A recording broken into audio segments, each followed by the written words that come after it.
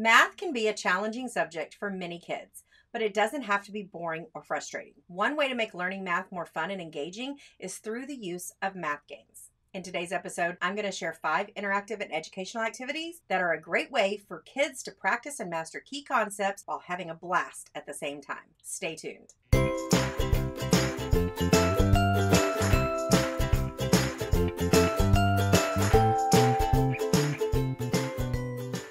What's kicking, educational rock stars? Welcome back to another episode of Teaching Made Easy.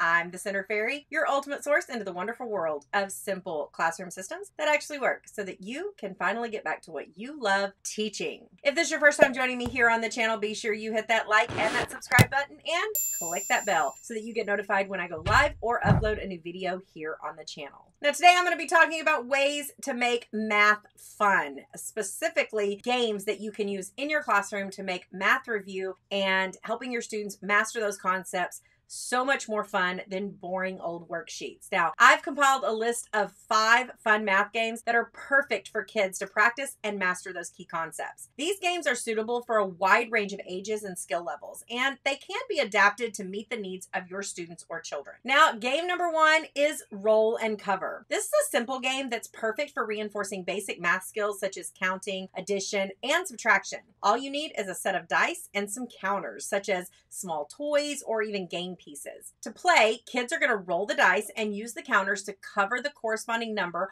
on a game board or a sheet of paper. I like to do this with a hundreds chart, or even if you're getting them to count to 1,000. I like to do this. Sometimes I'll have them multiply the dice. If you give them multiple dice, then they can build the number and then they find the number and they have to cover it. The goal is that the first player to cover all of their numbers wins. Now, game number 2 is Math Memory. This classic memory game is a fun way to practice math facts and improve their memory skills. To play, you're simply going to write math equations on index cards, such as 2 + 3 = 5 or 5 × 4 = 20, and shuffle them. Now, players are going to take turn flipping over 2 cards at a time, trying to find ones that match. If the equation is correct, the player keeps the cards. Now, the player with the most cards at the end is going to win. Now, game number 3 is Math Bingo, and who doesn't love bingo? But this is a fun twist on that classic game of bingo because you're going to be doing it with math facts. To play, you're going to create a bingo board with math problems instead of the numbers. Now, kids are going to solve the problems and mark off the corresponding squares on their board. I like to do this where on the board, they're math problems and I draw a number and it is the answer to the math problem and they have to solve to try to figure out where they can cover their square based on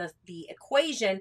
Does it actually match the answer that I've pulled or that I've pulled like you would pull balls? So I like to do it like that. Now, the one thing that I tell my students is that you can't sit and solve every single problem in the time allotted. So they're going to have to be very careful to pay attention and use those skills that you've taught them for things like estimating sums or other tricks and tips that you've shown them how to answer questions and solve equations quickly. Now, the first player to get 5 in a row obviously wins. Now, math game number 4 is a math scavenger hunt. This game is perfect for reinforcing math skills in a real-world setting. To play, you're going to create a list of math problems that kids need to solve using objects in their environment, such as counting the number of steps in a staircase or measuring the length of a table. Now, kids can work in teams or individually to solve the problems and check them off the list. The first team or player to complete their list wins. Now, one of my favorite games, and this is one that my students always beg to play, was our Squares Your Brain games. Now, Squares Your Brain is an engaging, self-checking game that I developed to help my own students practice key math skills in small groups, centers, or as early finishers. Each game board is simple, and it allows your students to learn how to play once, and then they can play over and over and over again